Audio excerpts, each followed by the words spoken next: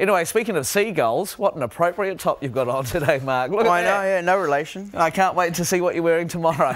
So it's our 500th birthday. We're not making a cake, you're making a fish stew. No, I thought it was all cliche, so I'm going to go with something completely different. Well, actually, I kind of like this because it's a bit cold around the country, you know. Well, that's it, yeah. So It's this a bit is more nice and warming. appropriate. Yeah, nice. Or not. Okay, so what are we actually doing? Right, well, we've got a fish stew, so you don't always have to put meat in stew. So Okay. this is going to be a fish one, so it's classical sort of French, provincial French. So we've got nice herbs in there, fennel and onions to make the base of the stew. We've got tomatoes in there and just some nice fish, what you get from the market. So you can use pretty much any fish you want, and we're just going to poach it in at the last minute. It's going to be beautiful. That's we are here in the Beko kitchen. 499 recipes today. It's our 500th, and we're going stew. But that's all right. I like this fish stew. It's a good hearty meal to have on a day like today. You're selling yep, it. Right? no, perfect. Happy 500th, by the way. 500 you. recipes. That's a lot of work. I know. It's a lot of work. My goodness. Which one's been your favourite recipe? Anything with chicken in it. Bacon. Yeah, bacon, yeah. No, but today, fish stew. Where is this originating from? So this is sort of a French French, recipe. okay. Yeah, sort of just really simple, and it's really quick as well, you know. So Good. you can go from woe to go, about half an hour, you can have like a really hearty stew. All right, it's not meat, it's fish, but, you know, there's nothing wrong with that. Nice work. Okay, And it's really good, right? So we've got a nice big pot on there. Yep. Bit of oil in there, and we're going to sweat down the onions. So Okay. just slice them on the slice. So this is going to give us texture. Nice. So You'll be speaking of fish, you'll be very impressed. Last night in your cookbook, I pulled it off the shelf and I made the blue cod with the pea puree. Oh, It was very yummy. Very smart. Yeah. And was it good? It was beautiful. Fantastic. So that was good. So yeah, there's the book there. Honestly, some days you're sitting at home thinking, what am I going to cook? Just pull open Mark's cookbook. There you go, there's your birthday present, your 500th birthday present, a free plug. Okay. Send me a picture. I should have actually, yes. Right, Okay, a little bit of garlic goes in there Yep. now. Salt and pepper. Right, so you can sort of see it now. You want a little bit of oil. You want some oil in here, so just to start getting those flavours going. So if it gets a little bit dry, you can put another little splash on there. That's all right. Yep. And then what we're going to do is going to put a little bit of thyme in there as well. So just a few sprigs of thyme, and then I'm just going to chop it up, and that's just going to get us some flavour. Just building all those layers of flavour in there. And, you know, this stage you want to sort of cook them for, you know, a good 5 minutes on a low heat. Try not to get too much colour on there. We're just we want to sweat them, bring out all that sweetness of the onion and garlic and the thyme now. Yeah.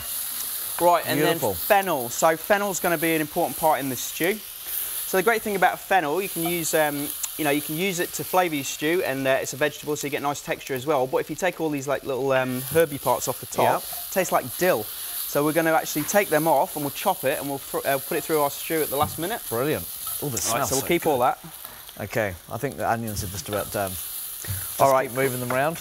Right, so I'm just going to take just like any outer sort of layers off, which are a bit sort of dry and a bit sort of dirty, and then I'm just going to cut it in half, and I'm going to finely slice this as well, and then that's going to go in, and that's going to cook down with the onions and garlic. And you want to cook this for about another sort of 5, 6, 7 minutes, just until it's nice and soft. And then that's just going to sort of stew down, but you're going to get this beautiful sort of aniseedy flavour. You're not getting any colour on those onions, are you? No. No, they're looking good. No, beautiful. Yeah, right, nice. so fennel goes in now. And, you know, what you can What a do... smell, that's fantastic. Yeah, and it's really good. You know, great texture, but really good. It goes really well with fish as well, fennel, because of that aniseedy flavour. Okay, that's great. Right, so I'm going to get that in as well. And then, right, so this stage now, low heat, pop a lid on it.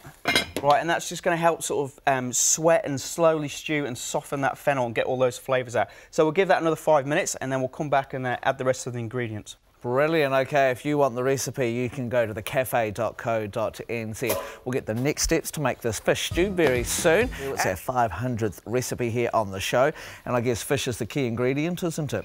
But and tomatoes. And tomatoes, and the smell from this is looking really good. So that's fennel, onion, garlic, and a little bit of thyme as well. So you can see the fennel starting to go translucent now. Okay. Right, so now we're going to add all the stocks in there. So I've just got like a little pinch of sugar. Okay. It's going to help with the sweetness of the tomatoes.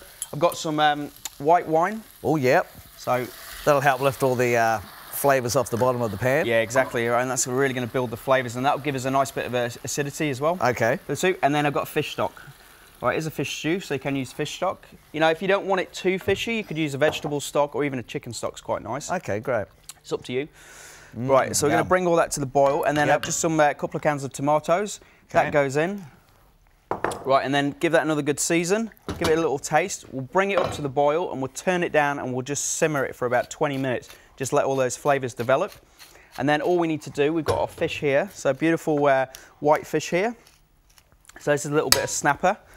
So take the skin off it, because we're just gonna, what we want to do is just lightly poach it. Always double check there's no bones in there. Okay. And then what we want to do is just, you know, nice pieces like that. Okay, so nice chunky pieces. Yes. And this has got to go in at the very end of the stew. You know, if you're using a flatfish like snapper or teriyaki, you know, it's not going to take long to cook, especially at that sort of thickness as well.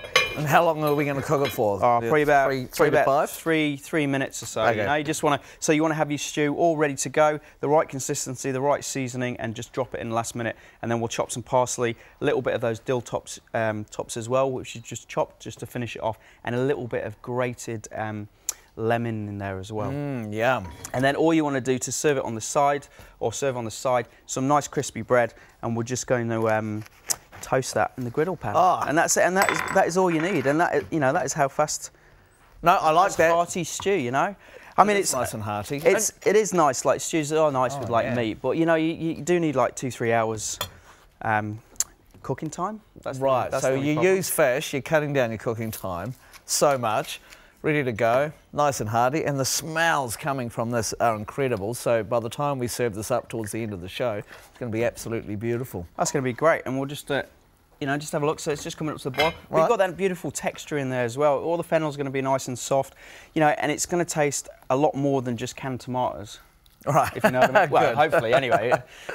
I've seasoned it up for you as well, so hopefully I'll give it a try during the end of the show, just to make sure we're on the right level. Yeah, so it's going to be great. Something a little bit different. Try it at home. Nice work. Thank you so much, Mark. There you go. 500 recipes down. Make this one at home, and of course you can find the recipe on our website if you'd like to give it a go at home. Okay, now it's fish stew time. Mark, how's it looking? Look at this. Absolutely fantastic. Oh. A hearty stew. Happy 500 recipe, mate. Yeah.